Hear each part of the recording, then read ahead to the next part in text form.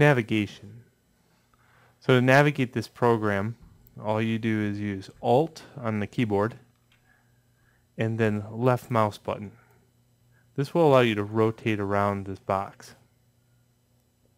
If you right mouse, it allows you to zoom in and out. Left, right. And middle allows you to pan around the document.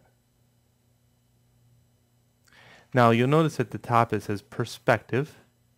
What I want to do is change that. So if you hit 5 on the number pad, you have this.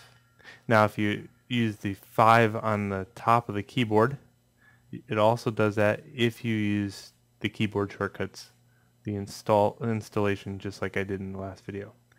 So 5 allows you to switch over to orthographic, and you can see the difference between perspective, the box, and orthographic. Orthographic is like looking down a camera with no lens, and perspective has a very zoom lens on it. So now I'm just moving in and out using the right mouse button and Alt held down. The other, I was zooming in. So practice that just a little bit. Left, middle, right. Get somewhat situated with it, like throw it way out here, then try to navigate back to it. Incidentally, let's say I throw it way out there and I can't get anything, I can't see it. Over here,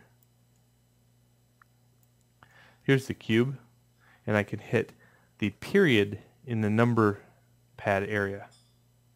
That zooms right in on it. So worst case scenario, if you lose something, you can highlight it over here in the outliner, it's called, and it zooms right back in. Alright.